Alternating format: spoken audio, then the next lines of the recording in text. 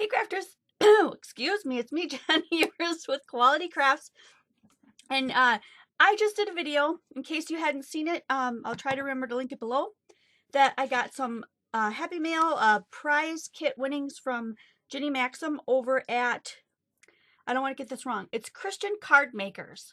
She has two different sites on Facebook. Anyway, people wanted to see what I was going to do with that, and so what I did was I just used a regular white card base, picked out some of the papers that came in the kit. That's what these are from. Love this. Don't you love this gold? So cool. And then this is some really shiny, like not glossy, but glimmer kind of paper, and I went ahead and embossed this ahead of time and cut it down a bit. And then I'm following the note theme that I did on my doodle today, in case you saw the doodle. And so this is something that I cut out on my Cameo. I just found something random on the internet, transformed it, and then cut it out. There's a couple of Tim Holtz dyes I'm going to use today, a tea dye and a walnut stain. I'm not sure how dark I want to go, but I'm trying to kind of mimic this brown in this lace. This is another lace that I showed before. It's kind of goldish, kind of silver at the same time, not quite sure. So anyway, I have a little bit of an idea. This is my envelope, so I went ahead and picked the envelope first, and the sentiment, because I'm horrible about that, so picking the sentiment sometimes helps. And I cut this down so that it would fit on the base, and these are the pieces that I want to kind of put underneath. So this is what I want to distress, not, well, distress, I guess, edge, whatever you want to call it. So I'm going to start out with the tea dye and see what kind of a brown look I get with that. And then if I need to, I can step up to the walnut stain, which is just a tad darker, because I kind of want it, do you see what I mean? It's not quite, it's more of a brown than a deep brown, like a tan brown. But just to keep it even, I'm going to go ahead and swipe this one, and then I'm going to switch to those walnut stain because it's darker. I keep just random pieces of felt. It's like 30 cents a sheet for felt, and I just cut them to fit my Ink Essentials tool here, and I just keep them inside, and that works really well for me. So if you're looking for something that's easy to do, so there's another one in there. Then all I have to do is just put it down and then use that one, and I always have one of that color ready to go. Okay, so now you can see that this is getting much darker. Not quite the gray brown I wanted, but I'm going to go with that. That'll work for me. I guess it's more of a gray tone.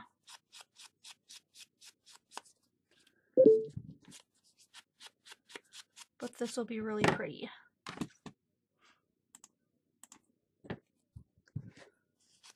So this is walnut stain, this dark one.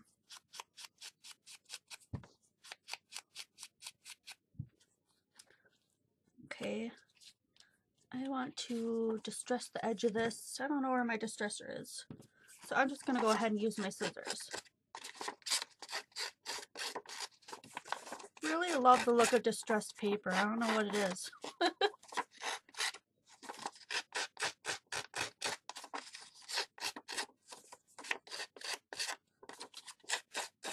I guess it kind of goes with the theme of these papers. It's kind of eclectic, old, I don't know what you call it.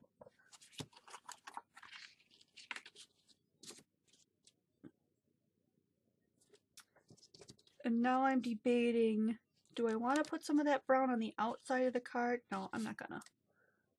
I'm just gonna go ahead and glue this down.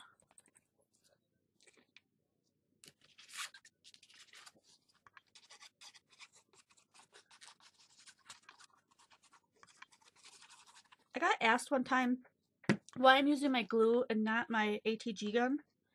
And basically the simple answer to that is, if you have this paper that's a little bit thicker, that's not a really flimsy card, or I mean a flimsy, you know, like pattern paper, but more of a thick cardstock, it's much more economical to squeeze a little bit of glue on there and get it down, and it's never going to come up, obviously, than it is to waste your ATG tape on it, especially if you're buying, oh, I wanted to glue this underneath, I better peel this up, especially if you're buying the really expensive brands. Like I go to Tape Jungle And I buy the inexpensive ones that are like the same. It's the same stuff, but it's just cheaper. So if you're buying the really expensive stuff and you want to save money, just use some glue, wet glue. It's so cheap.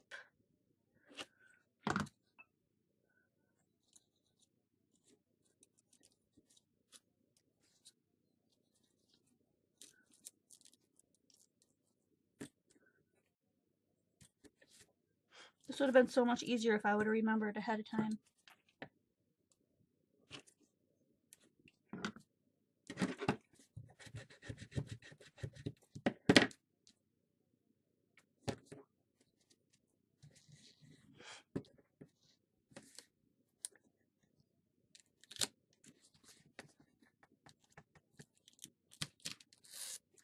I'm peeling it back up because I just realized that I was gluing it on backwards. I really want the super goldy part, the shiny part up. Whoops. So let's try that one more time. There we go.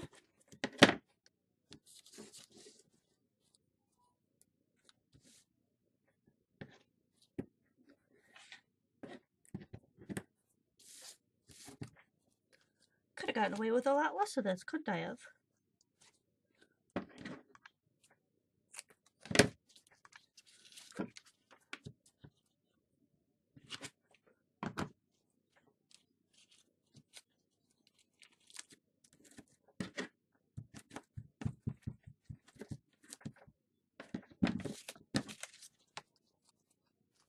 But that works, and then we'll make sure that we just get something on the top that's going to hold it down some too.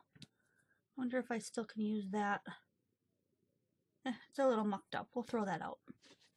Alright, let me close this. That's because I don't want those to dry out. And I really want to add some of this gold.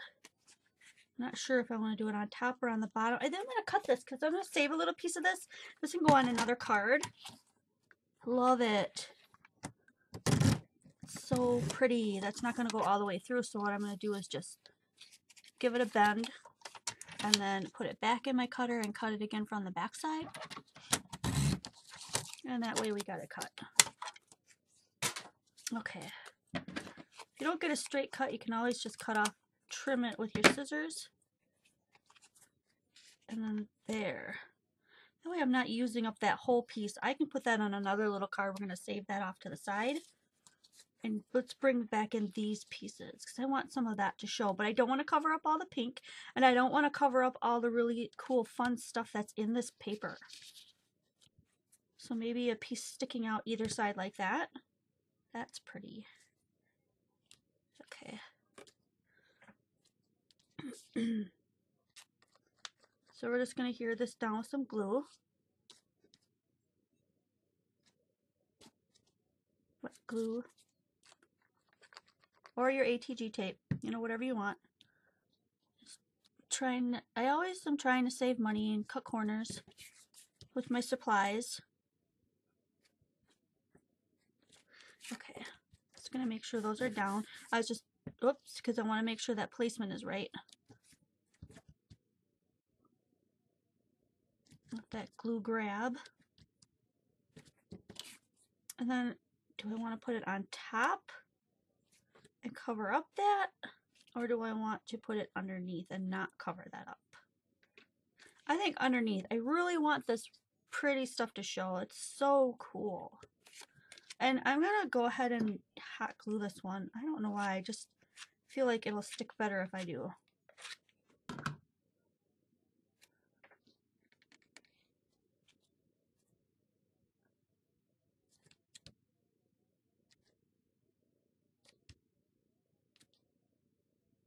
Okay. Somehow I wanted to incorporate this red paper, but I haven't really figured that out yet. Maybe just some, let's trim some off and see how it looks. This red burgundy is like one of my absolute favorite colors in the whole world. It's awesome.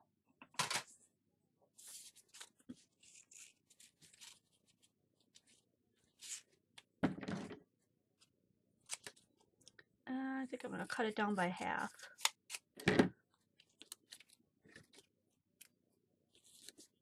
And just add a little to the edges, maybe.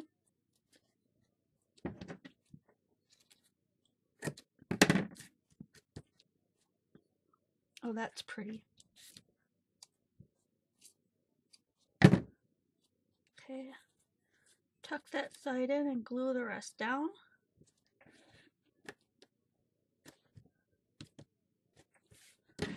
And then do I want to do more, or is that enough?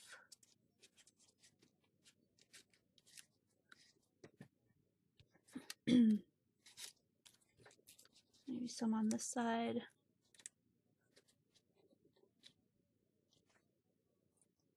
Yeah, that looks really cool. Kind of balanced. A little bit on each side. I like the look of that. Let's go for it.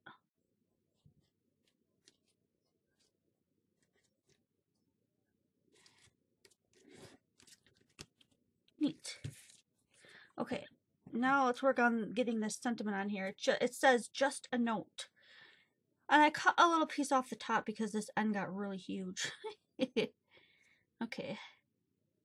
That is going to look so cool.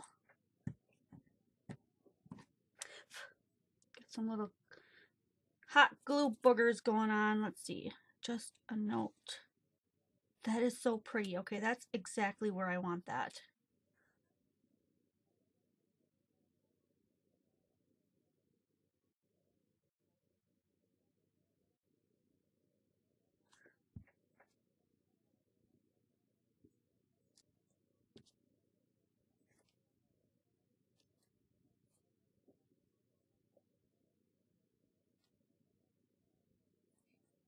I'm not sure all of what's gonna stick down here. Like maybe some of this is not gonna stick because it's on that ribbon, but as long as the majority of it sticks in the center and stays on this paper, that'll be just fine.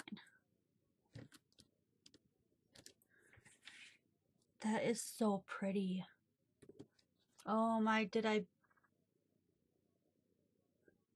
Okay. Sometimes my camera is not keeping up with me.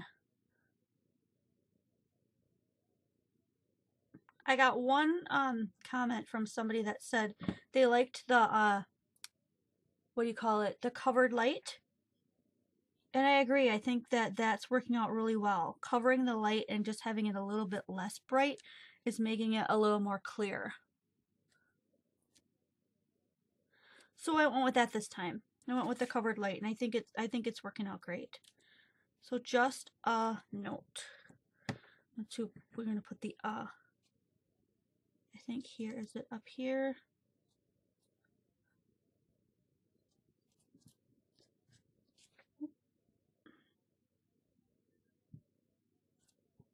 I'm not sure on that yet. Let's put the just on. I need my picky tool. Because if I put the just over here, you'll really be able to see it.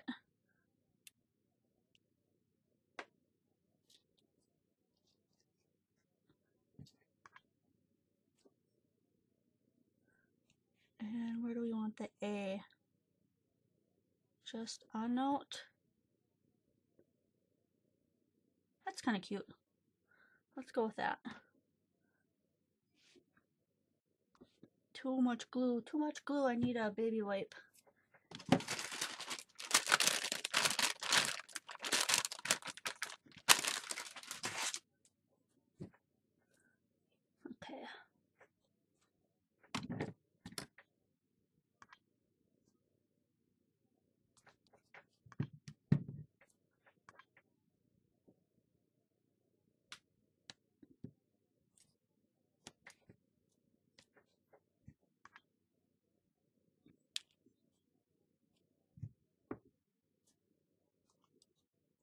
Oh geez, do I need more sticky out or what? There we go.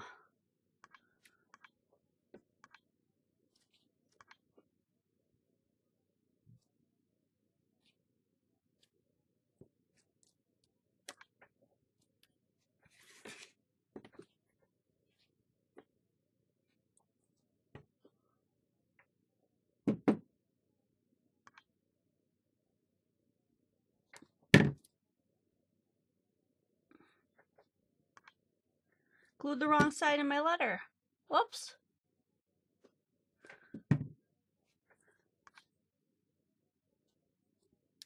Maybe I'm just getting tired. I don't know.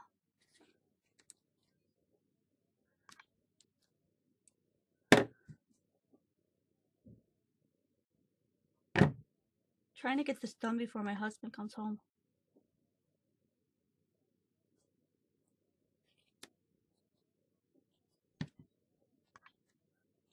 Just a note.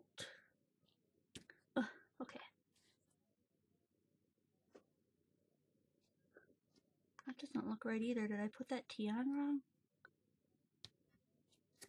Well, it's stuck down now. I think I got it out backwards.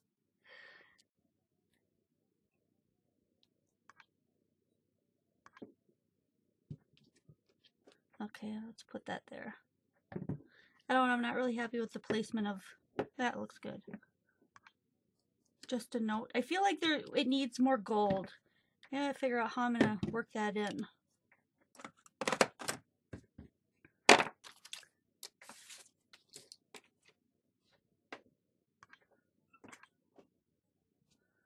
This is getting to be a long video. 16 minutes.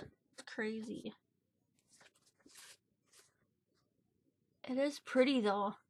It's pretty with all that stuff that she gave. Let's see, do I have a gold? You know what? I think I have a gold marker here. Let's see if I can find it. I have a gold and a silver. What bucket are they hiding in? Maybe this one? Oh yeah, there it is. This is, let's see. At You Spica? I don't know. Twinkling Like Stars, number 11 gold.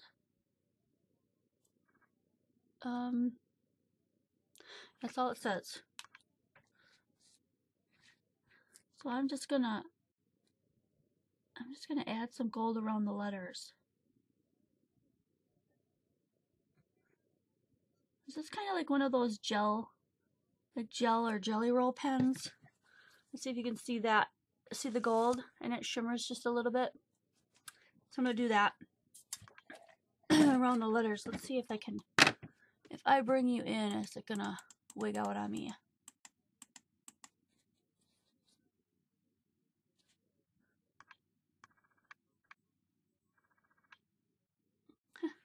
We'll see.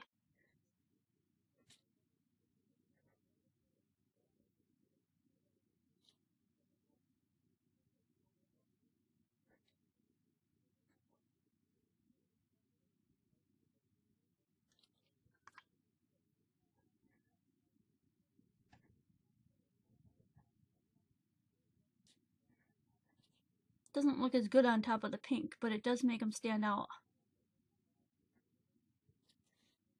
Let's do the A too.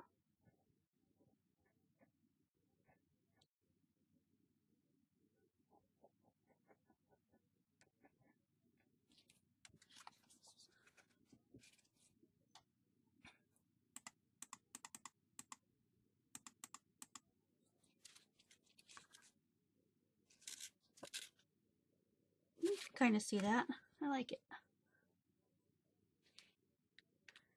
Alright, I'm going to call that done before this video gets too crazy long. It's already really long. I hope you enjoyed it. Again, this is from, let's see, a prize kit that I got from Ginny Maxam over at Christian Card Making on Facebook. So join us there if you're interested. She's full of inspiration. She's got great ideas. She's constantly putting out freebies. It's a really fun place to be. And I'll see you guys next video.